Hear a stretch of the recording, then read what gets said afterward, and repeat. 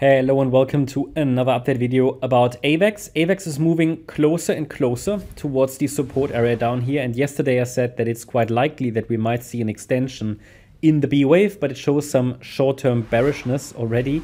Yeah, I mean, I mentioned to you if we get a sustained break below $50.50, then I will call the B wave complete, circle B. And then we will probably, well, with that move, we would confirm that we're coming down in circle wave C. I already gave you a target area for the circle wave C of wave 2 here in this wave 2 correction, based on the assumption that circle wave B already topped here on the 25th of March at around $59.34 in our resistance area. So I highlighted to you that the ideal target range for this circle wave C to the downside is between $45.75 and $41.44. We are currently on our way into this target area, so it could very well be that this is currently the circle wave C that's unfolding right now. But I'd really like to see a sustained break below that $50.50 level, which is the A wave low. Yep, we've had a break below, but only really a wick. The market hasn't sustained below it. That leaves the door open currently for a running flat or an expanded flat pattern in circle wave B. So I just don't want anybody to be surprised by it. So I leave that wave count on the chart. But note that the circle wave B might already be complete. What does that mean? That means if the price really gets into this support area, the very first line of support, because its standard support is $46.92, the more specific target areas are between $41.44 and $45.75. That's the range between the 100% extension and the 138% extension.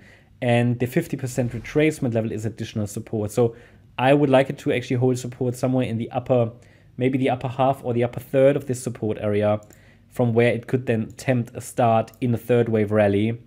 But technically we have to give it the space all the way down to $32.76 in this wave count. So it's good to see that we are finally coming down. That always offers the opportunity for maybe some, for accumulation in the support zones, okay? A lot of people waited for a pullback. We have been stuck now in a correction, and without red candles, a correction cannot complete. It will always drag sideways and never do anything. So it's good that we see a little bit of movement. Near was due a pullback, so maybe it's already the C wave down. Maybe it's only a wider flat structure, which would then afterwards result in wave C of 2.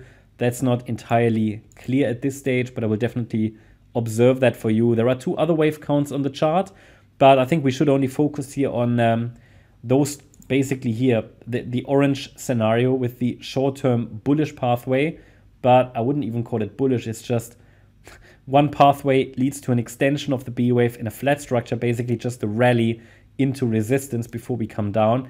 The other one takes the price down basically straight away.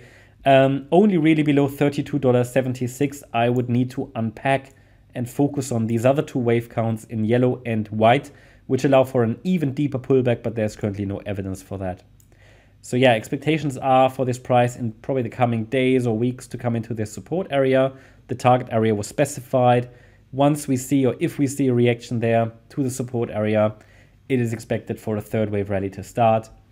And yeah, that's my update about AVAX. I hope you liked the update. If you did, please hit the like button, leave a comment and subscribe. And if you really like the content, then please check out the channel membership. Also, make sure that you follow us on Instagram and Twitter for additional content.